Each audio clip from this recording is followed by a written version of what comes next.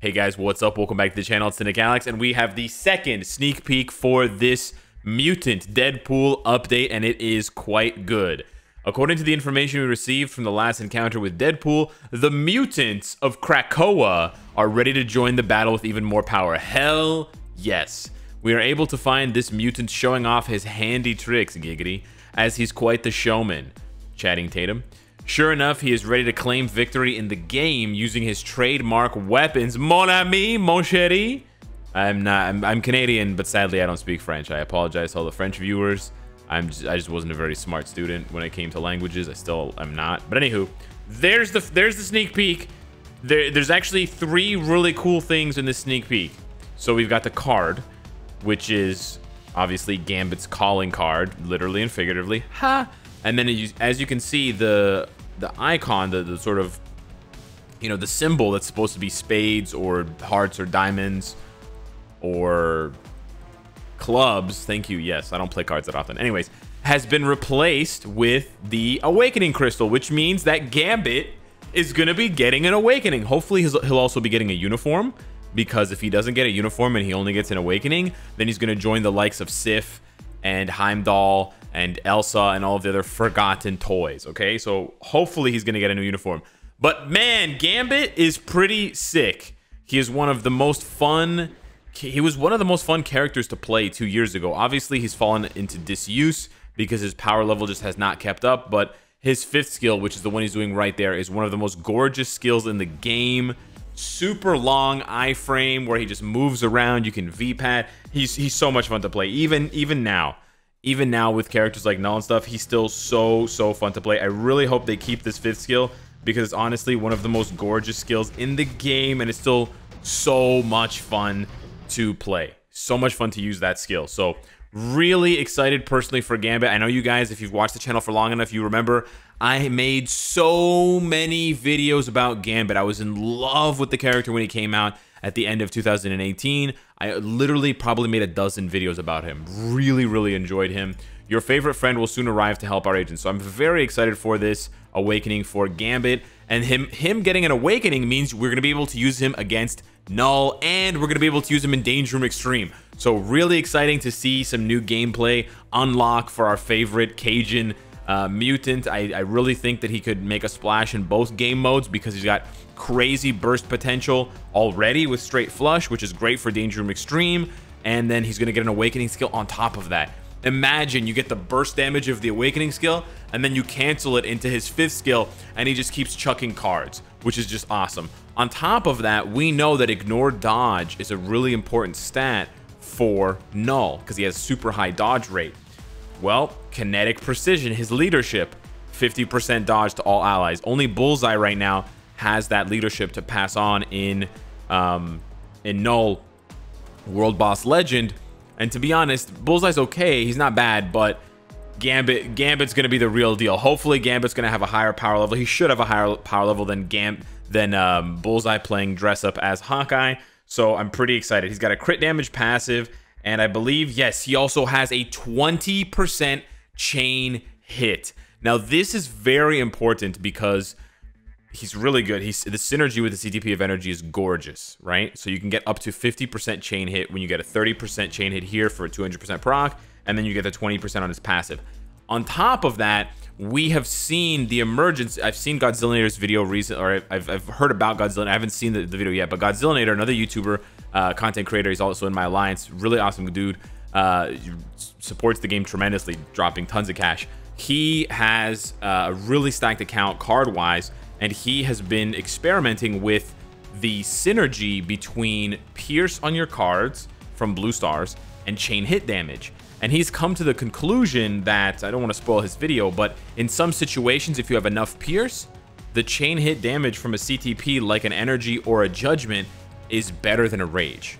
So we could be seeing the resurgence of these, you know, lesser CTPs because of Pierce, which is really cool, because if you don't have Rages, but you've got CTPs of Judgment or Energy, then the value might be as good or better.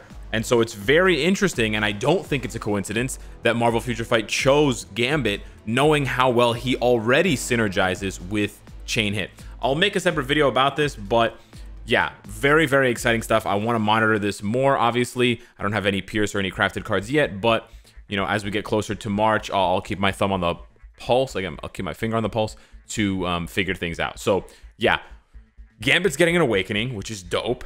I wonder who's going to be in his awakening skill, because as we saw, you know, for Valkyrie, Sif and... That's not Valkyrie. Sif and Heimdall were in her awakening, and they got their awakenings too. So whoever's with Gambit, it could be Beast, could be Rogue, you know, could be a bunch of other characters, could get their awakening as well. Personally, if you ask me, I would prefer Rogue to get a tier 3. That's just me. I hope she gets a tier 3, but if she gets an awakening, it's not the worst thing in the world either. But it'll be exciting to see. Now, where is this update going? You're probably scratching your heads at this point. You're like, Alex, listen, you like Deadpool 30th anniversary? Sure. How many times has Deadpool interacted with Gambit? Maybe a dozen times, like in the entire 30 years that he's been around? True. Yeah, you're right about that. They haven't interacted very much. So let me sort of put something else out there for you guys. And this was suggested by people on the stream, because I actually haven't read this at all yet. It's Excalibur. So Excalibur came out in 2019, I believe at the end of 2019.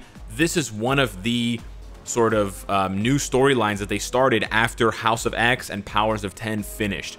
So you know how they make a storyline, they sort of create this new world in one of their storylines in Marvel, and then when it finishes, they will branch off into multiple paths with multiple teams, right? So they'll start a new Avengers thing, and then they'll branch off with, you know, the West Coast Avengers, they'll branch off with like the new Avengers, the Teen Avengers, whatever. They're gonna do all the thing. So this is basically that exact thing. So Excalibur is one of the storylines that starts to involve other characters and villains and other sort of, you know, branching paths. And as you can see, Gambit's right here, brand new look for him. We got Jubilee, who's already in the game, Apocalypse, that is Betsy, that's Psylocke. Yup, I know you got a lot of Psylocke fans watching this game, playing the game and watching the video. And then we've got Rogue there, and I believe that's her brother. I believe that's Betsy's brother. I could be wrong about that. He doesn't have a mustache. But anyways, I'm not 100% sure who that is. Anyways, if you guys want a dedicated video for me to read, if you want me to read through Excalibur and give you all of the, you know, like the breakdown of the storyline, give you the synopsis, and then give you all of the potential characters and uniforms that we could get, smash the likes on this video. Get it to, let's say, 2,000 likes. If this video hits 2,000 likes in 24 hours, I will immediately read through all of these comics and then make a follow-up video for you. But just to give you the really short recap here, I don't want to go through the whole story and spoil everything, but oh, okay, this is the first page. Okay, we have to go and do the whole thing. Okay, so without spoiling everything, I'm just going to scroll quickly through this so you guys can see. Morgan Le Fay is basically at this castle, and she's in another world, but she gets tangled up with Krakoa, which is interesting because if you look in the sneak peek, right, we have Gambit and we have the Awakening. We've got a castle in the background. So that is where a lot of the fans who were looking at this and who had read Excalibur immediately made that connection in their head. So huge shout out to you guys for reading the comics and seeing the parallels here. So anyways, how does Excalibur and how does this team end up crossing paths with Morgan Le Fay and these other characters? And as you can see from the list here, we've got Brian and Betsy Braddock, we've got Jubilee, Apocalypse, Trinary, Rogue, and Gambit. So we go ahead and scroll through, and you're going to see new looks for that Psylocke, by the way. We got the new look for Apocalypse, dripping with swag, dripping with that Egyptian pharaoh vibe. We've got the new Gambit over here, who looks absolutely amazing. And if we go through, okay, so Kid Omega and some other people, they do some sort of thing, incantation, and they get involved with Morgan Le Fay. So we could be seeing a new uniform potentially for Morgan Le Fay as well. That's how wide this spreads out. So we keep going, whatever. We see Captain Britain, you know, putting on his new uniform, looks sick, and then boom, Psylocke. Now this Psylocke, this version of Psylocke is actually almost identical to the version of Psylocke that we have now from Disassembled. So this is not a new look for her. However, as we will see, she ends up taking on another look altogether. But first, let's appreciate how dope this new Gambit looks. He's got way more pockets now for all of his cards, of course, for his decks. And he looks sick, and there's a way better picture later on here. Anyways, they end up getting into a fight with Morgan Le Fay. We got this really cool shield blocking some fire, so you got some sort of medieval action. Betsy's wielding a sword as well, which is pretty dope. Morgan Le Fay does this like magic stuff and sort of corrupts her brother, and he ends up looking absolutely badass, which is dope. So he could come as a new character, and we could get a uniform for him. Anywho, Rogue ends up getting put into this like Snow White sleep, but before you do that, take a look at what could potentially be the new uniform for Gambit. That could be the new uniform for Gambit.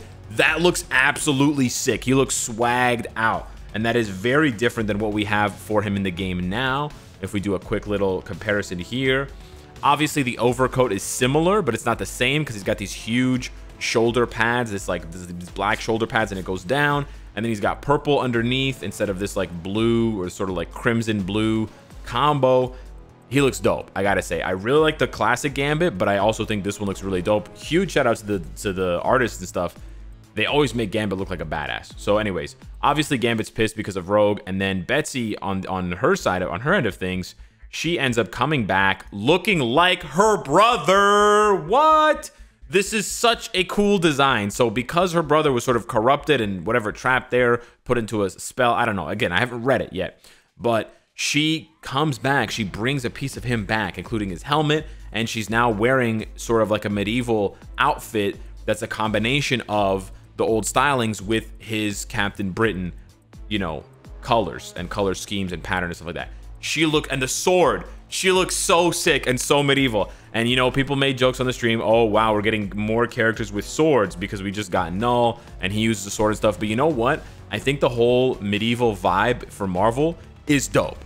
I think it's absolutely dope. Flying dragons for Null, flying dragons, that's okay. Anyways, dragons, swords, you know, all that medieval stuff, when you combine it with Marvel, I think it's absolutely amazing. So yeah, if you want to see a full synopsis and breakdown of whatever is going on here in Excalibur, 2,000 likes and I will do that absolutely 100%. I'll read through all the issues that are available up to now, and then we will find out what's going on with these glowing crystals, what is going on with Betsy, what are her new powers, what could happen and what might become of Rogue and Gambit and Apocalypse and anyone else, Morgan Le Fay, etc. Because I'm guessing the fight, don't spoil it in the comments, but I'm guessing it's going to come to a climax against Morgan Le Fay in some way or another for the fate of, you know, her brother, for the fate of Psylocke's brother, Captain Britain, for the fate of Rogue, maybe for the fate of something even more important. So that is the connection, and that is the possible connection with this sort of castle in the background. Now, it's also possible that the castle could hint towards Doctor Doom. I just want to throw his name out there because I know you guys love Doctor Doom, and I would be, you know, remiss if I didn't take this opportunity. Obviously, there's very little to do with mutants, X-Men's Krakoa, and Doctor Doom, but hey, it's a castle. There's lightning / magic. That's pretty much up Doctor Doom's alley 100% of the time. And of course, it relates to Morgan Le Fay because she taught him a lot of what he knows. So they have a relationship there. So you know what? If it's not Doctor Doom and it is Morgan Le Fay, you're really talking about, you know, whatever, 6 degrees of separation type thing. So I'm really liking the spread of this update as far as these last 2 sneak peeks are concerned. I'm also getting pretty excited because there's no APK. So we're going to be going in blind. And it's just, I don't know, it just brings back the old vibe. I did like the APK. For some things, the APK was good, but the APK also took a lot of the speculation out of it, and it took a lot of the surprise out of it. So now we're going to get all that surprise back, especially if we're not going to be getting a live stream. I don't know if there's a live stream yet. If there would be a live stream, it's probably going to happen in a couple of days because the update should be landing on the 10th. So we're a week away from the update already, which is dope. So yeah. Hit me up in the comments down below. Let me know what you think of Gambit with a potential uniform and a guaranteed awakening.